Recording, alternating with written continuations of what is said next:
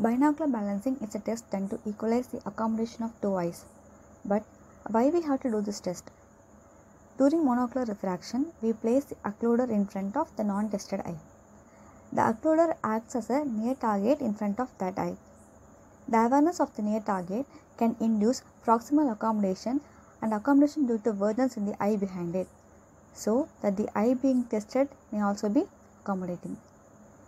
Unequal accommodative effort from the eyes may lead to over-minusing or underpressing the patient, which may end up in asthenopia.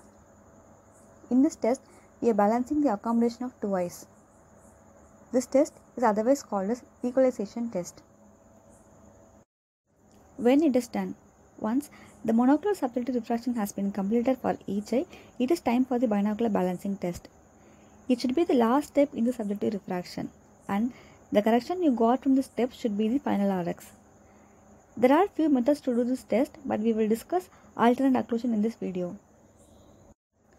The prerequisite for binocular balancing test is that both eyes should have equal visual acuity. This test is not indicated in monocular patients, strabismus, aphakia, pseudophakia, complete presbyopes after 60 years, if binocular subjective refraction was performed earlier, if there is large difference in the visual acuity between both eyes, suppression and amblyopia. Procedure: the patient is asked to sit upright with the monocular correction in the trial frame and both eyes open. The test is performed at a distance of 6 meters under normal room illumination. You should start the binocular balancing procedure by adding plus 0.75 diopters pair to both eyes so that the patient's visual acuity is blurred to 6.9 or 6.12 level, assuming the BCVA is 6.6. Ask the patient to look at one or two lines above the BCVA. Isolate that line for easy identification. Now, alternately cover one eye and then the other while asking the patient which eye sees the chart more clearly. You can ask either I1 or I2 or right eye or left eye. Let's see the probable response from the patient for that question. They may say, both eyes sees the target equally clear. It means the accommodation is already balanced. In order to confirm that, add plus 0.5 spherical before both eyes and repeat the test. If balance is correct, both eyes will lose equal amount of clarity. Now, both eyes are in perfect balance. Then we can defog both eyes at the same time in 0.5 steps until reaching their BCVA, and we can write the final prescription. Another response for that question would be, one eye sees it more clear than the other. Here for an example, we will consider that the patient is saying left eye is more clear than the right eye. So, we have to add 0.5 diopter in front of the clearer eye. In our case, it is left eye.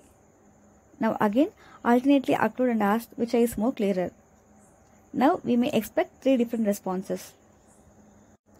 First response, both eyes is equally clear. Now we balance the accommodation, slowly defog in 0.5 steps and write the final RX. Second response, even after adding 0.5 diopter lens, the same eye is clear than the other. In this case, left eye is still clear than the right eye. Now again add 0.5 diopter in front of left eye and ask for the response. If they say, now both eyes are equally clear, we can defog and write the final prescription. But if the patient still says left eye is clearer, it's time to check for two things. Whether the monocular refraction was done correctly or did the patient fully understand the test procedure.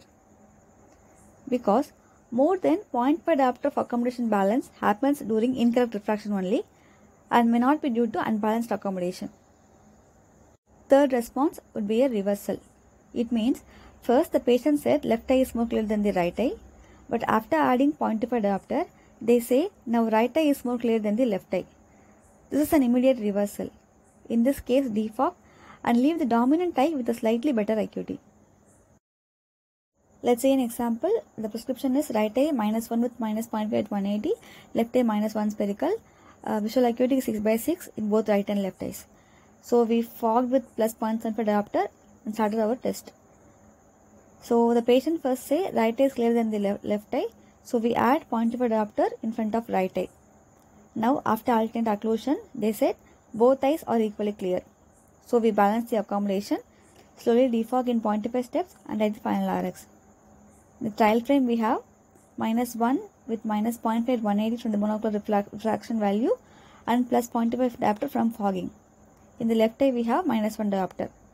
So the final prescription will be right eye -0.75 with -0.5 180 and left eye is -1 spherical. The advantage of alternate occlusion test is it is comparatively easier than the other methods and do not require many lenses or prisms. But the patient may find it difficult to compare the clarity of two eyes as the images are not shown simultaneously to the patient and they can only compare the clarity by mentally remembering the previous one. Thanks for watching. I hope you found this useful. Subscribe to Let's Learn Optometry for more optometry and eye care videos.